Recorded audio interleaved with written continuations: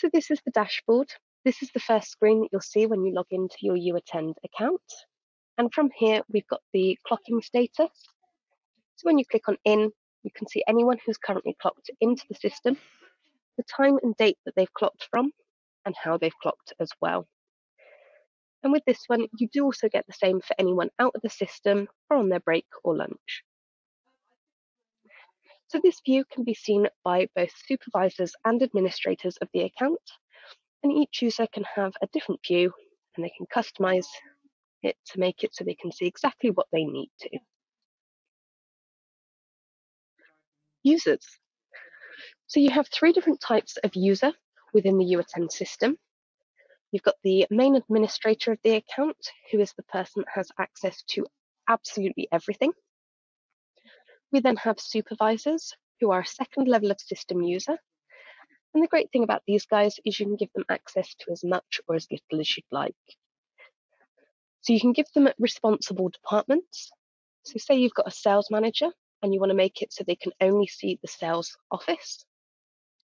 You just select that department, or you can select multiples, and that way they can just see the employees within those departments. Whereas if you leave them all unticked, they will be able to see all of the departments. You can then also give them employee rights, which enables them to add employees or even archive them. You can give them time card edit rights, which gives them access to add things to the time card. And then department rights.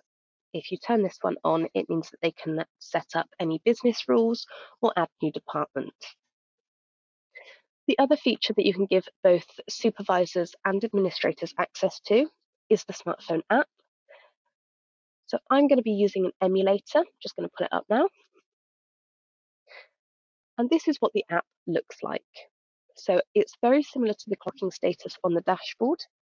And what it is it means that if you're on the go, you're able to see anyone who's clocked in, or in the event of evacuation from site, you can log into your app and you don't need to worry about waiting for the printer to print off a piece of paper. The last type of user is an employee, and this is anyone who physically needs to clock into the system. They are super simple to add. You just click on Add User. You would select their role as an employee, pop in all of their details, and the clocking management number that applies to the clocking type that you are going to be using. And it's as simple as that. Reports. So as you can see, uAttend has a wide variety of reports available. To start with, I'm going to cover the pay period report. So this report is specifically for payroll, and it exports all of the data that you're going to require for it. And we can also do custom exports for payroll bureaus such as Sage, QuickBooks, and others. We then have the availability for cost center analysis using our time card report. And you can also use the average hours report for anyone who is on a flexi or 0 hours contract in order to pay their holiday entitlement.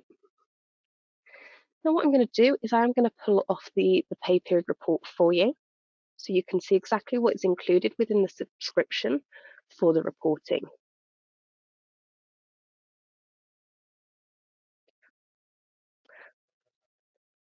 There we go. So this exports the employee name, the payroll ID if you popped one in, and then it separates all of your hours out into regular hours, overtime rate 1 and 2, any annual leave, bank holiday, sickness, other, and a total as well.